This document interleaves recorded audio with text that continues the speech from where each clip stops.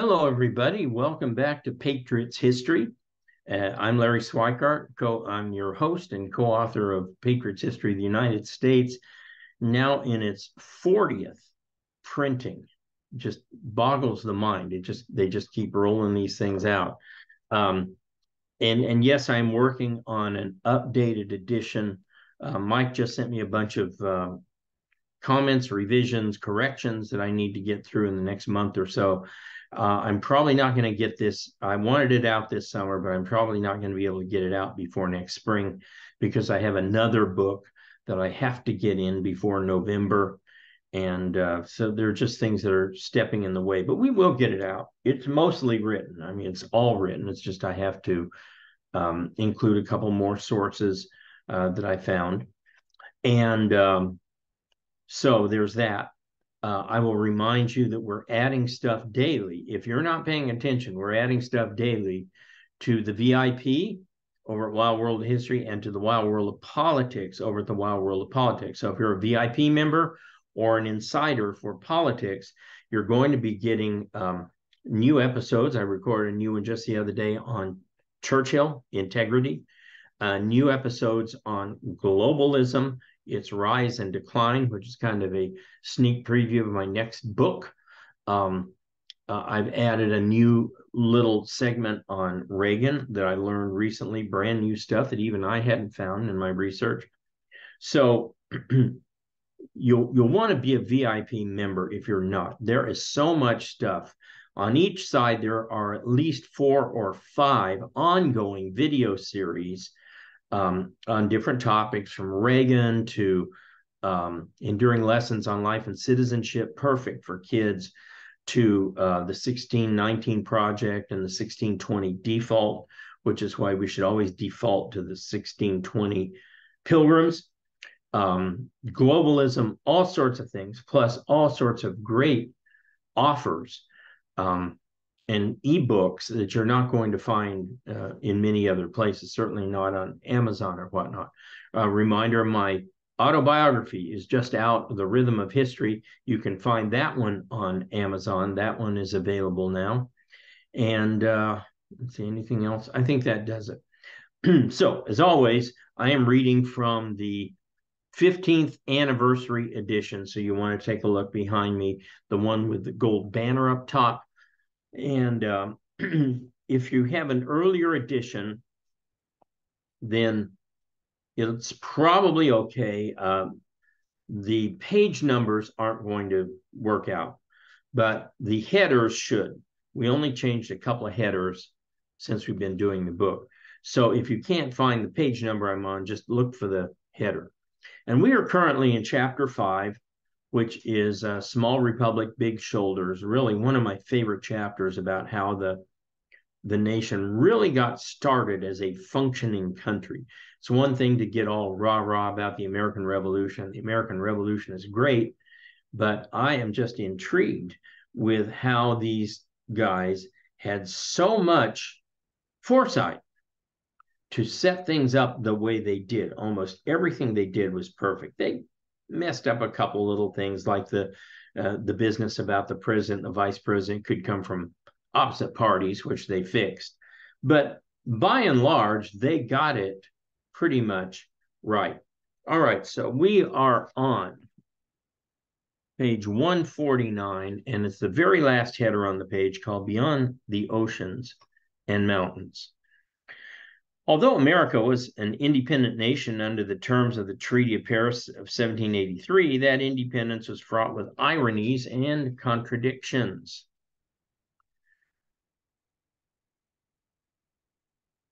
In the family of nations, America was a kitten among tigers.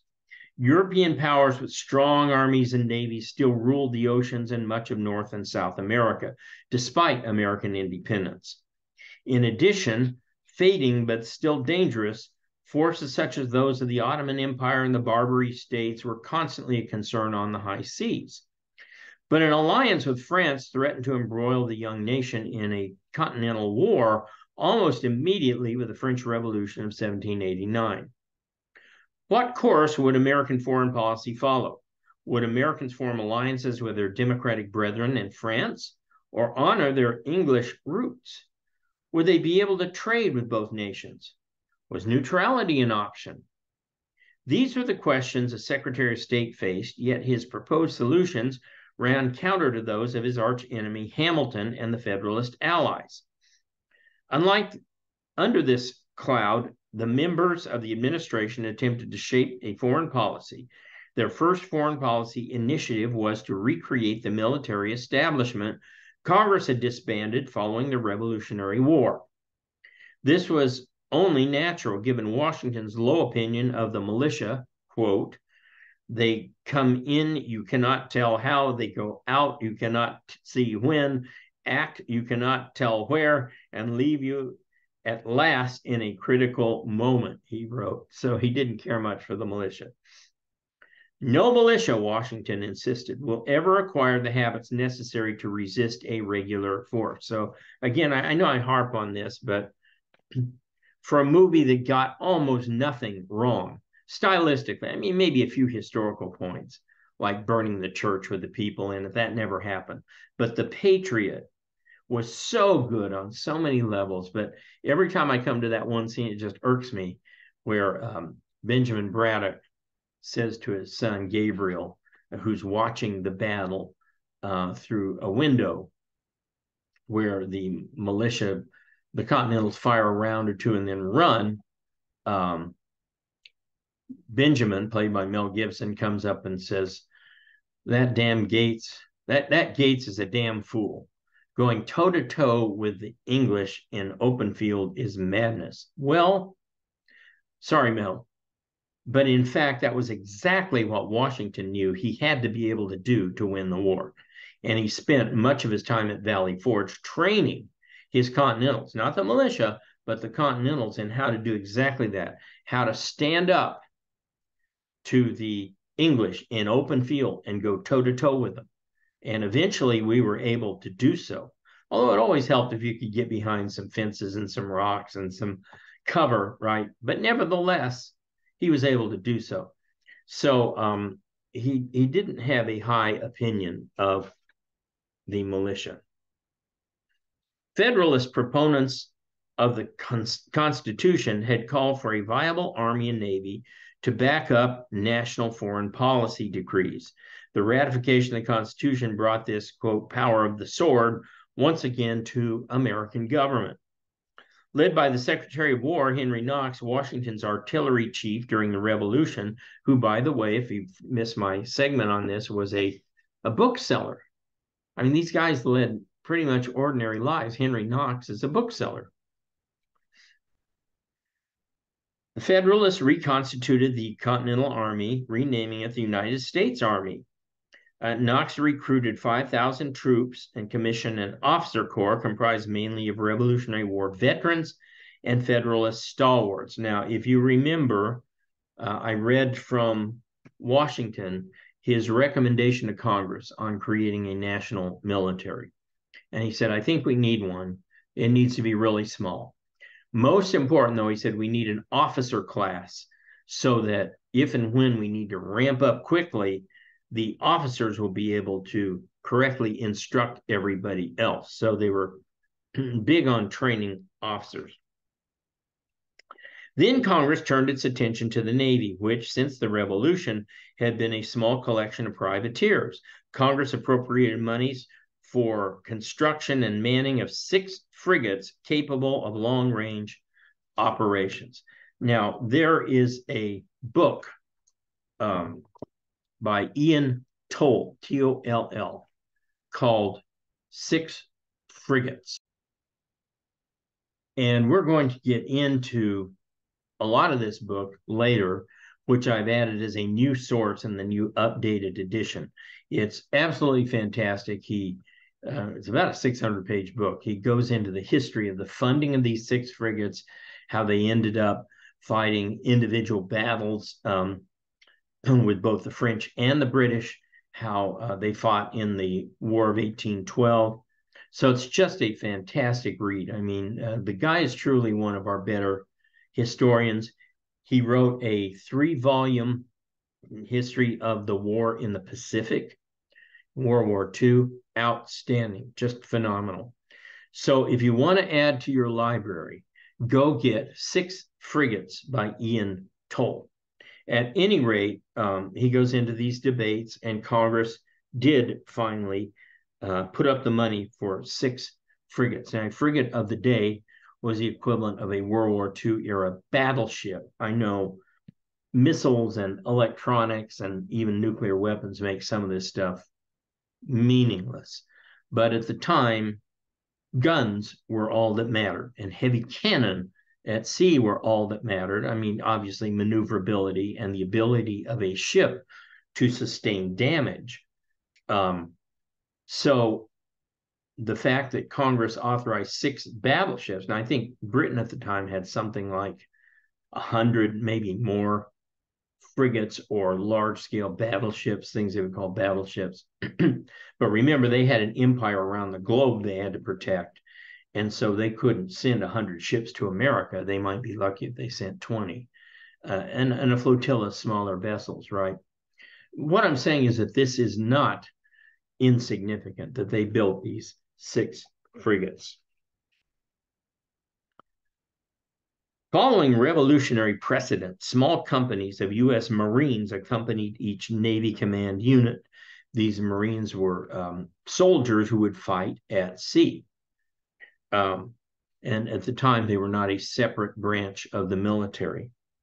Congress did not create a separate department of the Navy until 1798, when Federalists would realize their aim of a 10,000-man combined military force.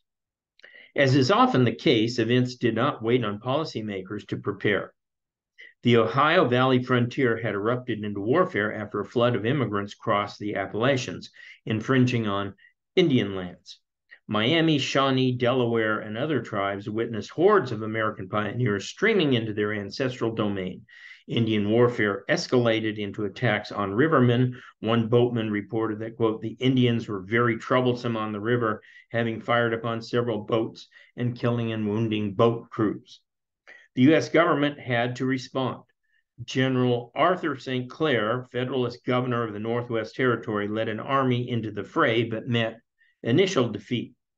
Newly recommissioned U.S. Army General Mad Anthony Wayne fared better, marching a large column into Indian Territory in 1794 to win an important battle at the Battle of Fallen Timber. So you got to, I'm sure if you're a soldier and somebody puts Mad Anthony Wayne in charge, you're kind of wondering, why is he called mad? Is he nuts? Is he angry all the time? And why is it called mad? But he was effective. A raid against a broad alliance of Indian tribes, Shawnee, Ottawa, Chippewa, Potawatomi, as well as Canadians, British, some French, and even a handful of renegade Americans. Wayne's larger force pushed the 2,000 Indians through the forest and pinned them against a British fort, which refused to open its gates. Mad Anthony preferred to let the Indians escape and deal with the chiefs, who, having their influence shattered, signed the Treaty of Greenville, 1795. Although these events temporarily marked the defeat of the upper Ohio Valley tribes in what was termed the, quote, dark and bloody ground, violence plagued the lower Ohio and Mississippi valleys for another 15 years. This warfare revived concerns that Britons and Spaniards aided and encouraged Indian uprisings. I mean, this is always a thing. Are the British and are the Spanish funding these Indians? Are they giving them weapons and trying to encourage them to attack Americans?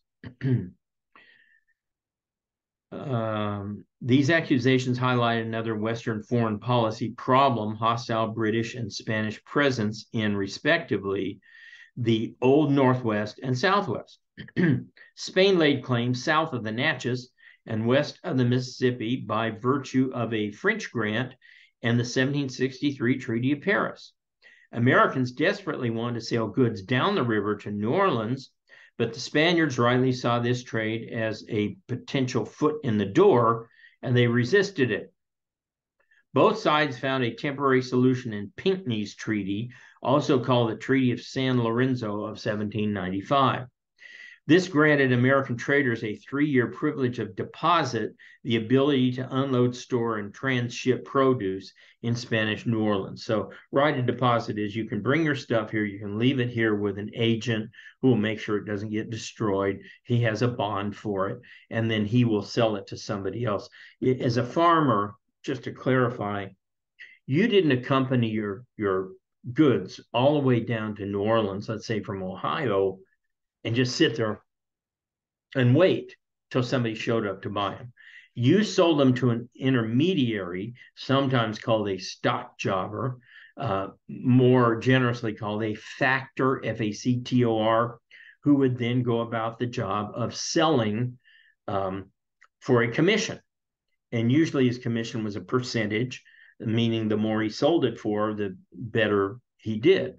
And he would pay the farmer when the farmer deposited his goods there in New Orleans, and then he would keep the difference. Okay. And then the farmer, if he liked the guy, would come back and deal with him the next time. So it's a lucrative trade. It's very important that we got the right of deposit on the Mississippi. English presence in the Ohio Valley presented an even more severe problem.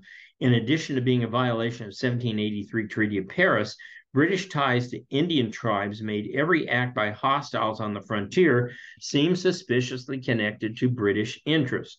Washington's solution to these challenges, however, requires us to take a detour through the events in France. So our next heading, we'll get a little bit through this one on page 151, is the French Revolution and neutrality. The French Revolution of 1789 precipitated a huge crisis in American foreign policy.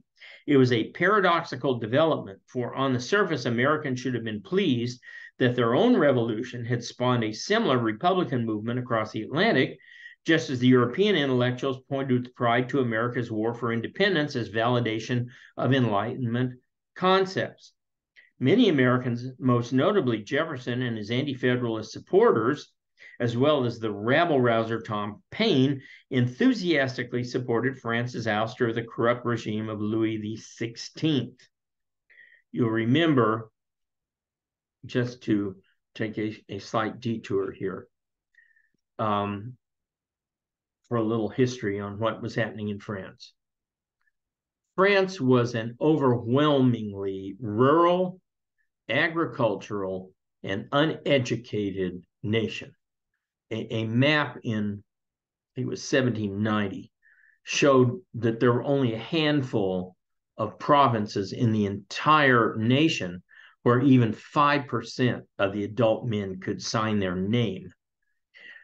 France was racked with transportation and distribution problems.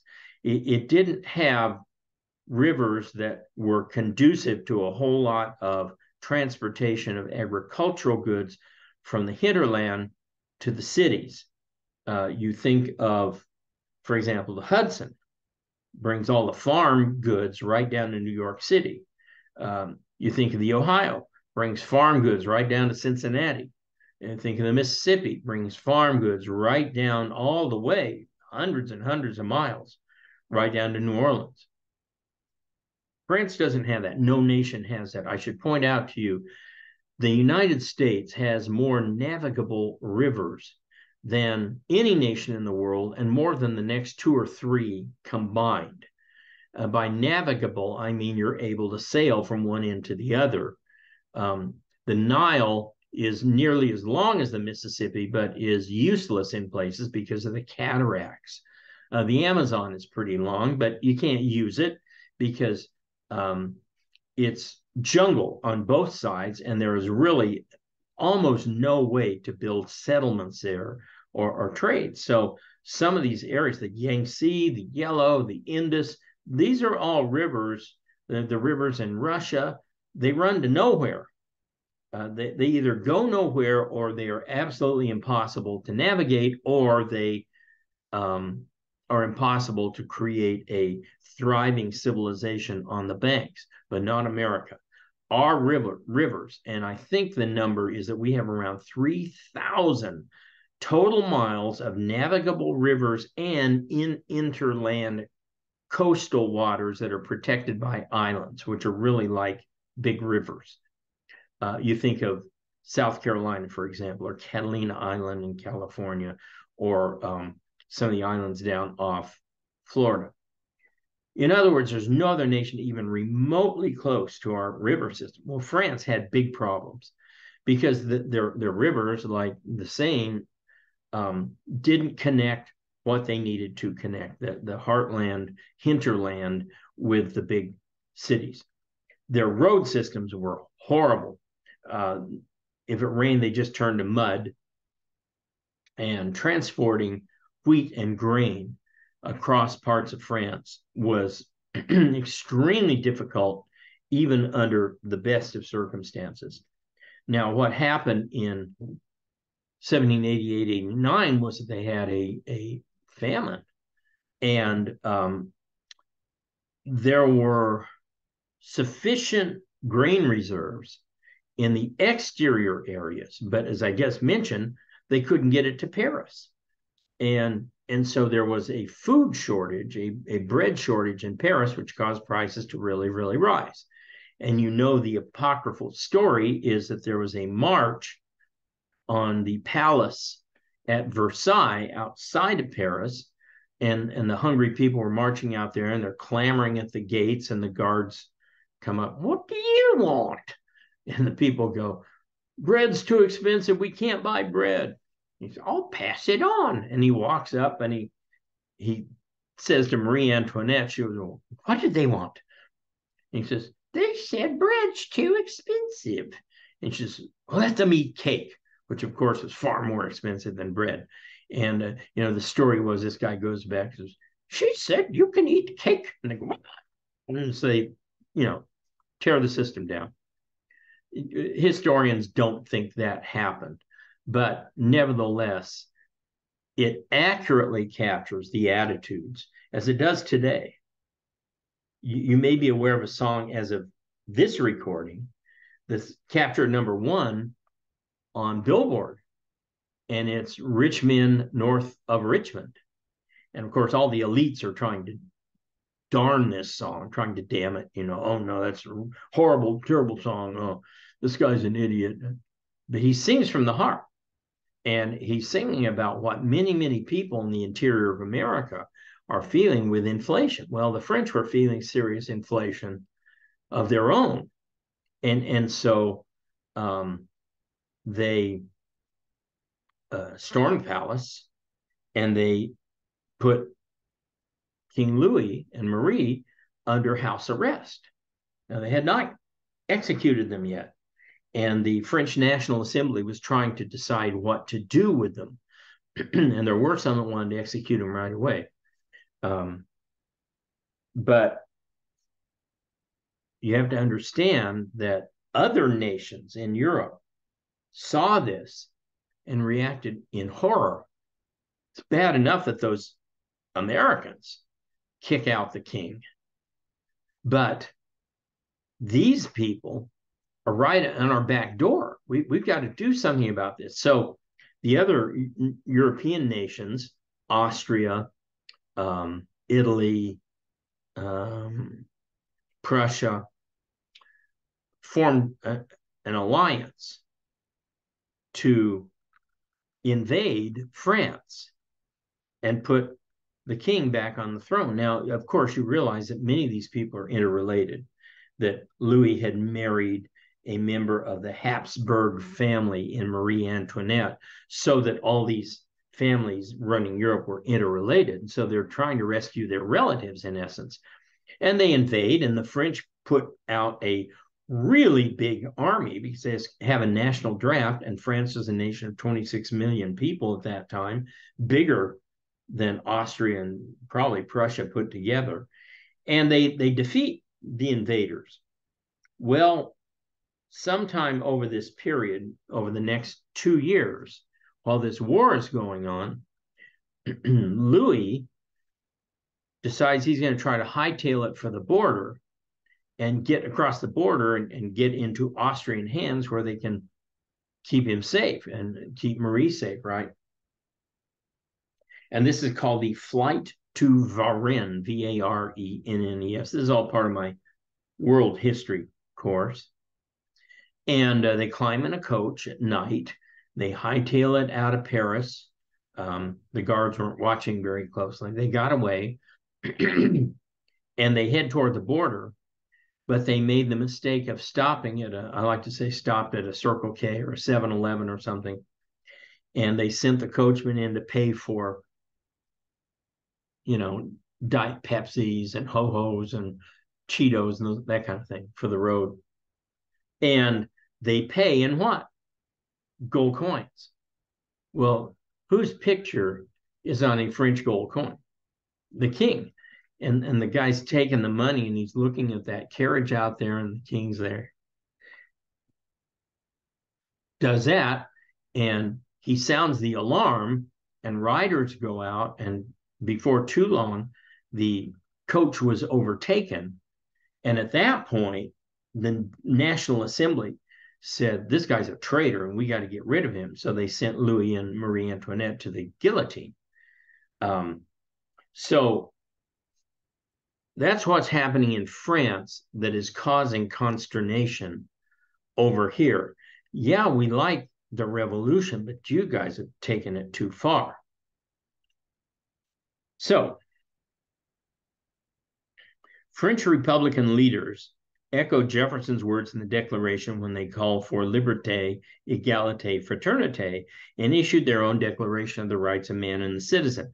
Unfortunately, France's revolutionary dreams went largely unfulfilled, in part because of important differences in the presumption of power and France's absence of common law. That is, the French were still used to doing things top down. So that's how their assembly basically did things. And the so-called Third Estate, which was in charge of everything, which was a bunch of lawyers, was a bunch of merchants, bankers. It was not common people. And so they began to adopt a bunch of laws that were not particularly helpful to common people. The tyranny of King Louis was soon replaced by the equally oppressive dictatorship of the mob and Robespierre.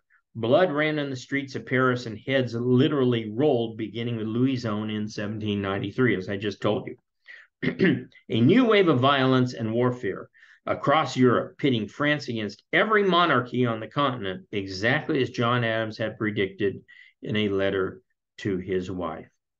All right, that's a good place for us to start next time, to leave off this time and pick up next time. Remember, folks, we are trying to turn Patriot's history into a feature film. I can't tell you how good this is going to be. We've got the idea for the pilot. We're already writing the screenplay. That's milestone 1. Milestone 2 is that we get a line budget to find out exactly how much a screenplay is. Milestone 3 is we raise that amount of money. But all the money that's coming in from Buy Me a Coffee right now is going right into a savings account with that business on it. So we're putting all that money that comes in to Buy Me a Coffee toward the film. So help us out. Go watch the trailer at Wild World of History, and you're going to love it. Buy Me a Coffee after you do. And I'll see you guys back here on Friday.